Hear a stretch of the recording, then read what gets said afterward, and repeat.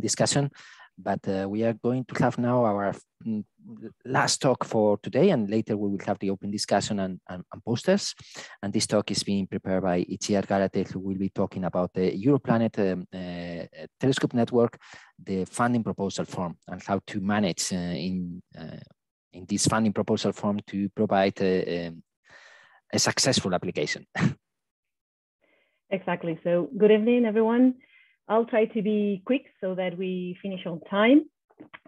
Even if I wrote the unraveling word in the title of this talk, there's nothing mysterious, there's nothing weird in this form. Just remember that it's not a proposal form for asking or requesting observation time. It's what Europlanet covers is the funding to perform those observations, but just as we said in the beginning of this session, in the beginning of the workshop, you have to agree that observation time. You have to discuss the availability of the telescope you want to use with the observatory itself and not with Europlanet.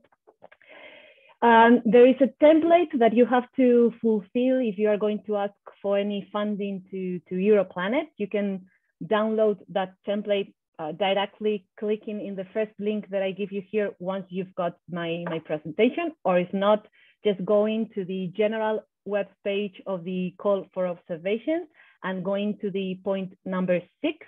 Then you will find in the first sentence, just clicking on the using the template word, you will find and you can download the template for those that want to have it at hand once I am unraveling it.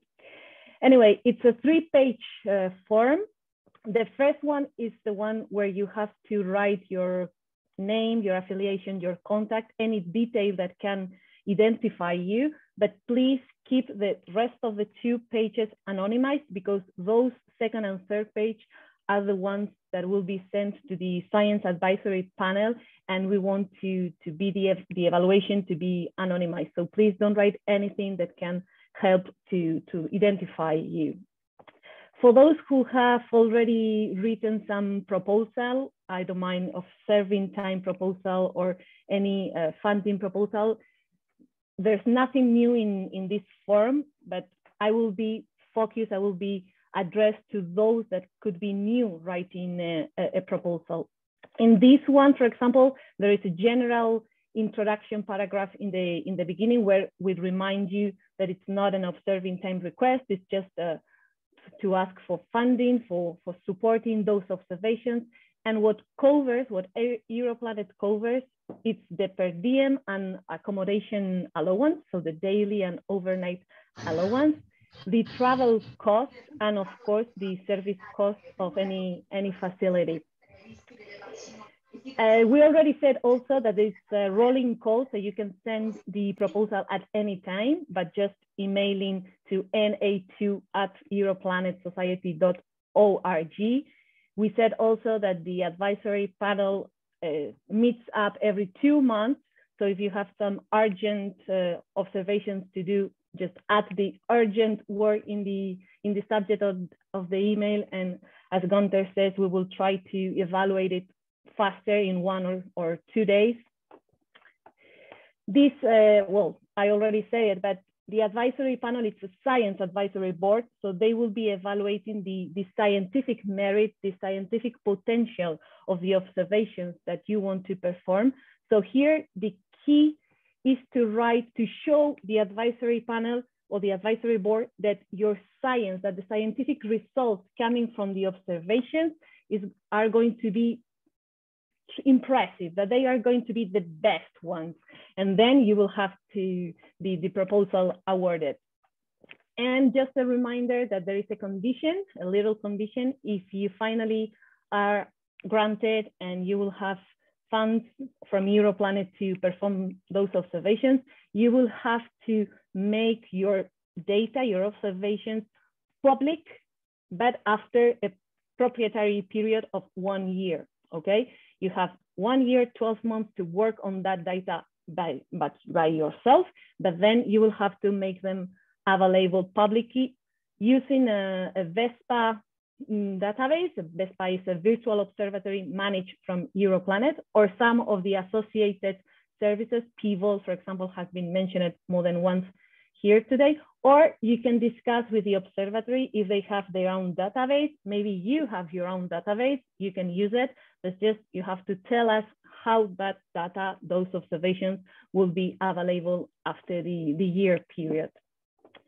Anyway, just quickly, I will run over the examples because I prepared one example of the proposals. I have no time to go into the details, but as usual, in this first page, you will have to give us all your names, contact, email addresses, affiliations, information about your colleagues, your co-investigators, of course. And there is the final table in this first page where you have to give an estimation of the cost, the amount of money in euros, of course, that you are requesting Europlanet. There are 3 different items: travel, subsistence, and observatory service cost. Each observatory, each telescope has its price, and you can look it up in the table of the telescopes that Ricardo showed in the first talk. For the subsistence item, where the daily and overnight allowance are covered, you also have tables. You cannot write any amount there. You have to take a look to the reimbursement rule document that you can download in the general webpage of the call or by clicking in this link here. And you have to look for each country, what are the amounts allowed for the subsistence one, okay? And of course, for those that are not used to this kind of procedure, once you ask for money, and mainly when you have to apply for the reimbursement, you will be asked for every ticket, for every invoice. So keep them all, please. So, like I said, the second and third page of this form are anonymized, but you will have to give details of the observations like observatory, telescope, number of nights, or number of hours. They don't have to be necessarily complete nights, okay? There's an option here, as you can see, where it asks you if your proposal is a new one or it's an ongoing proposal. We already talked about the possibility of having some kind of agreement with an observatory to have periodic observations. So you can ask more than once for this Europlanet funding if it's an ongoing project. You will have to write 3 or 4 lines, 3 or 4 sentences, summing up your proposal, your science, and this is the only part that will be public, that will be published in the web page. And then, of course, comes the most important part of the form, the scientific justification. Remember that the evaluation is scientific, that what the Science Advisory Board will evaluate is the scientific potential of the observations that you want to perform. So this is the important thing, okay? You will have to give firstly a general context explaining the object, the category that you want to observe. That means if you are observing planets, fireballs, asteroids, comets, general context, okay? Why are you analyzing planets? What kind of planets? Can be ice giants, for example, and tell us why are they important. Then in a second step, you can go more specific and tell about what are you analyzing in those planets, or what family of asteroids. As we are in the solar system planet session, let's focus on planets. You can say first that you are interested in the ice giants, and then in the second section, you can say that, well, I will focus on Neptune because I'm interested in its atmosphere, in this dark vortex, for example, that appeared and is behaving mysteriously, or you can go more specific. Then in the third part, you can talk a little bit about the observing strategy. What dates are you going to observe or you want to observe? Why? If during those nights, instead of, well, apart from Neptune, you can study another object, another planet, for example, to maximize that scientific return from your observations. You can talk about exposition times, filters that you need, anything that you think is interesting and that will support the explanation of why your observations are important and useful. Of course, you can support all this explanation with figures. They are optional, you can add them or not, but you will have to add, of course, a list of publications that support what you are saying, okay? Previous studies, papers, or whatever. I had prepared, like I said, little examples of each of those sections, but since we are running out of time, I will let them here in the presentation and you can read it afterwards once you got the presentation. And I will jump to the next part, that is the justification of the observatory and the telescope. Of course, you have to tell us why it's interesting, the science that you will be doing, but you have to also justify why you need this telescope or this observatory to make those observations. It can be something as simple such as saying that I already used that observatory, that telescope for a similar topic and it worked perfect, so I want to use it again.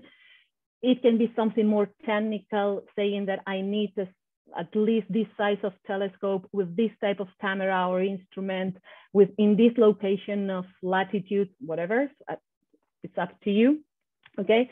And then just to finish, 2 little sentences or 2 little paragraphs about how you will be making these data public after the 12-month period. It could be ideally in the virtual observatory managed from Europlanet, VESPA, or again, it can be your own database or the database of the observatory telescope that you are using. But you have to tell us in the proposal form what is your plan to make these observations public.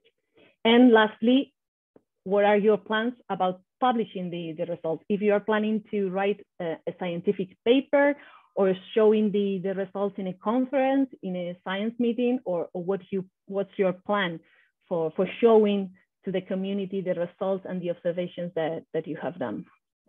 As you can see, there are really simple things. Each section has not a limitation of lines or words, but everything has to be less than 2 pages, okay? Except figures. Figures don't count in this limit. But if you go farther than 2 pages, the anonymized part, you will not be taken into account. So please keep that limit and don't change font size, don't change margins, don't do this kind of tricks, okay? And I think that's it, because I already showed you the 7 granted proposals so far, 7 that are published in the webpage. Apparently there are a few more already granted, but here, as you can see, between those 7, we have more or less half of it dealing with asteroids, and the other half, or almost half, observing exoplanets. We have none for planets. So please, if you have ideas, if you are a solar system planet observer and you want to use one of the telescopes in the network, please go ahead, ask for the funding, that we will be glad to consider it at least. And just the last comment from my side, to remember that the 2 proposals here in red are coming from the amateur astronomers. So it's a high percentage from the 2 out of 7. So please keep it, keep writing proposals and keep observing planets, asteroid, comets, or any planetary object, that we will be glad to see those results. Thank you. Thank you, Itziar. So probably we'll have time for maybe just one question, because we can come back to this later, and we are now going to open for posters, and before posters we also have another comment. So just one quick question maybe, Richard? Website, do you have a website on the proposal, Itziar? Yeah, you want the webpage just directly for the form? Yes, that would be good. Okay, I can try to write it in the chat. That would be great. Thank you. Yeah. Okay, and so later we will come back to the whole Europlanet Telescope Network and all of the different items